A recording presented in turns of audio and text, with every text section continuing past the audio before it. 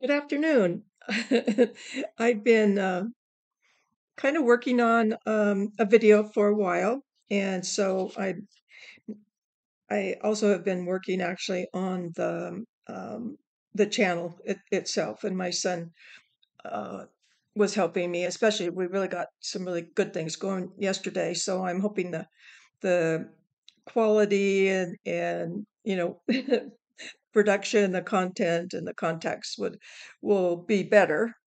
So I know that my last video, I actually had talked about the hints that I like to use, and I, I keep seeing, like today, I was getting my preparation was for the McDonald's, and I haven't done McDonald's, even though my last name is McDonald, my maiden name is McDonald, and my brother, when he first started doing the genealogy with me, he wanted to do the McDonald's, and that was his whole kind of goal. And so, uh, so our McDonald's get really very interesting also because they very shortly go back, from being out in the West, where they were, back to Michigan, and then into Canada. So, and then it was French Canadian. So there's a lot of challenges with this, and so I think we'll be, covering this unless somebody makes a just suggestion and wants to hear more about like an Allnut or a Chase or some of the other surnames. And I plan on contacting more of the DNA match people and so actually when I started my channel, we had actually my son had found it, but it was really a good domain name, and it was family branching, which I loved. And but we hadn't pulled that into a Facebook group pages, a group place in Facebook, and so it's there now. So if you go into to Marsha McDonald and you go down to the group, you can join the family branching, and the words that we came up with yesterday, and I don't know. I mean, it's really fun to do this, but it's genealogy connections and communities and conversations is kind of the goal to this, to be able to get to the point where we can talk to each other through the mailbox or through a comment or and really we'll start working together on this. And I think that's very exciting to me. But we actually did some, if you go into Facebook, you'll see where it says family branching. And if you click on it, you'll see the logo that is a rock that my brother found when he was out hunting several years ago, and it had been polished by the tires of a log truck as the loggers were going over the road, and it was carnelian, and it was very pretty. And so my brother picked it up, but then when he took it home, he didn't quite know for sure how he was going to cut it or how he was going to polish it. But as it ends up, it is the logo of my channel. And yeah, I kind of challenge you.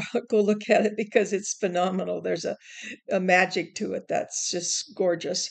And then the other thing that I'm going to be incorporating in is my complete attire, and I played the bagpipes in high school, and I have mentioned that, and I think in some of the beginning videos. But growing up, I had no idea, you know, that even it was Kelso. Kelso was the name of the town. Kelso High School. The Our mascot was a Scotty dog, and so it's for me to come full around and remember that I played the bagpipes and have the full outfit. And so this would have been when I was 18, and um so that's going to be a part of it too. So watch it, and um where it shows up in the video. But basically today I wanted to really start with the McDonald's, and I decided to start with our dad. And his name was John Douglas McDonald, and he was an only child. And when I had kind of covered, he married Ella Chase, and she was an only child. So it is kind of different sometimes than when I was working on the all nuts, and there was like 11 people. But so I wanted to start out with my dad, and he was born in Jackson, Michigan, in 1921, and then he was a preemie baby, and so he ended up he as a when he went in the military, he was like 5'2", I think, and weighed about 115 to 117 pounds. And but when they brought him home from the hospital, they put him in a little shoebox with little cotton balls and stuff. He was very, very, he was lucky that he actually lived, and that's probably why they didn't try to have any more kids, because it was so scary for them to have such that's a very small baby back then. He didn't have a NICU ward to go to, or any of that. They just put him in this little cardboard box and took him home and fed him, and he was lucky enough to to make it. So I know in different videos too, and I have talked about military, but and that's also when those hints is like looking at both of these two men. So his dad's name was John Kenneth McDonald, and my dad went into the army, and his dad was in the army, and he was 20 years old when he signed up for the draft. And at that point, he was working at a gas station. And so then he enlisted, and he went into the army, and they sent him back to Virginia, Warrenton, Virginia, I guess was a base. And so he started his military training back there. But because of a situation with his dad, there was an emergency, and he had to go back home, to our hometown. And so when he got back there, he went ahead and married this girlfriend he had had for a while, which is my mother. And then she went with him when they went back to the base. And but the base was his training started out that he was I was going to say a ham operator. I mean, that's what it's called on what he did for years afterwards. But he actually did a lot of the dit dit dit da da da coding during the war. But when he got there, he had no idea that his company was going to leave while he was on this emergency leave. So when he got back there, then they gave him other jobs, and there was always the names of the jobs. I wrote them that made a little joke. It was like one of them was a shovel man or a hoist man, and these guys probably did a lot of the training area at the base or whatever. So he didn't go overseas, and we used to well, he used to kind of tease about it in a way that he just pushed a wheelbarrow, but he had to do that kind of civil work almost around in the base. So his military life was pretty much normal in a way. And so then my sister was born back there, and then eventually he came back from the military, and he was in there for a number of years, back there. And so when he came back, he went to the mill. And for the ones of you that are getting to know me, I mean, I like to look at the occupation of a person, and I like to look at how dangerous. So when I first look at the fact that he was at the mill, that which is a very kind of much more higher level of danger than um, it would be in other jobs. And so he took the civil service test as a young man, and he got a job at the post office. And his whole career, over 20 years, he worked for the government and at the post office. And that was a very low income possibility for danger. So, he pretty much bypassed some of the, still in the mill town, and there was a lot of chemicals in the air, and when you smell the chemicals, everybody would laugh because it was like, oh, it smells like money to me, because they were paid good wages at most of the mills, but it was still, very dangerous. And a lot of people really don't know what the side effects will ever show, in regards to all that smelly chemical stuff that came from the number of mills. I mean, it was the Columbia River, and along the Columbia River was just mill, mill, mill, mill, and even aluminum, plywood, um, paper, anything you can think of to do with logging and the timber coming out. And as far as um, I know, and then my sister and I actually had a conversation a little bit ago on the phone, and you know, trying to figure out for sure why the McDonald's left Jackson and came out that direction. But most of them came for the jobs, and there were some jobs in Michigan, but I think they were kind of like getting to the point where they were harder to find jobs in the camp logging area. And so they came back and moved into, and it was a place I knew as a child, but just since I've been doing genealogy, it kind of intrigues me because it was called Rainbow Edition. It was a housing development, and my grandparents had a very nice house there. And so he then my dad retired, and he had hobbies.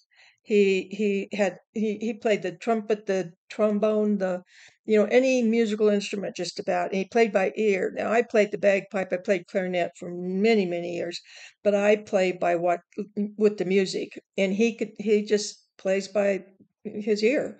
And he was in a marching band for a while, but then he um eventually he had a stroke, and it pretty much paralyzed him on the left side, and then he kept having small strokes, and it just kind of went on for about 5 years, I think, before he actually passed.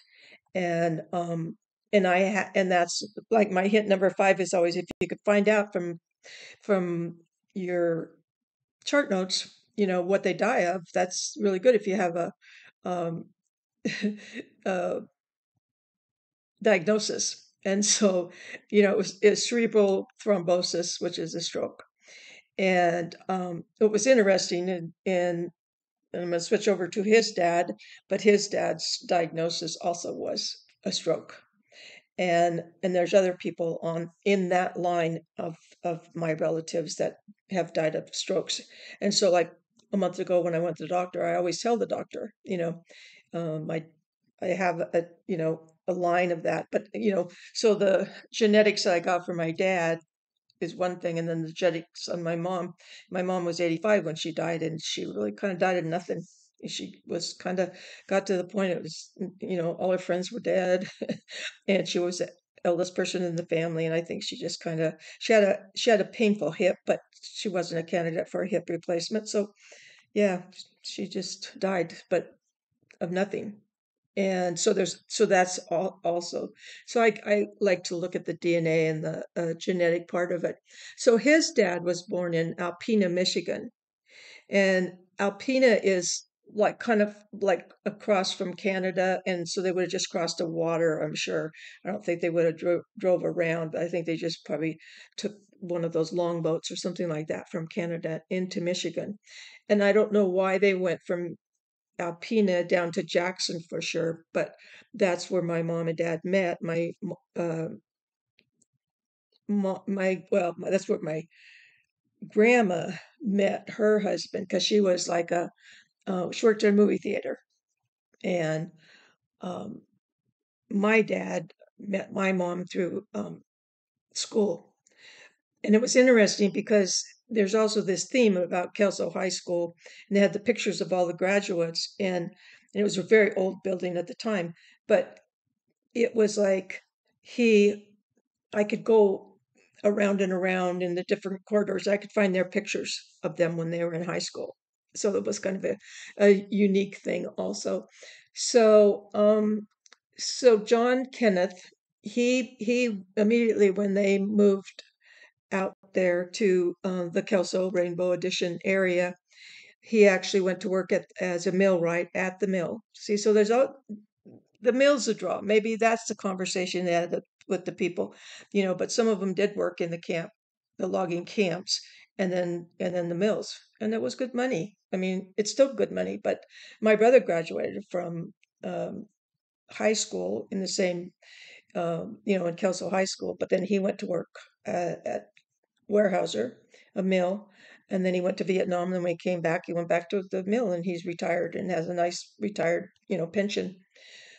So my grandfather, John Kenneth, um, I don't know how long he worked there, but he got a job dredging and former construction work, but it was dredging out this whole area of a man-made lake. So there were sloughs out there and water and nasty stuff in Longview, Washington, but one of his jobs, and it's a beautiful lake. If you ever have a chance to go to Longview, Washington, it was a planned city, and they took those sloughs and then made them into this, and that's where the fireworks are and all kinds of activities. And you can do your exercising around it, and it's just beautiful. So he worked there for a long time, but when he was 51, then he had his first stroke.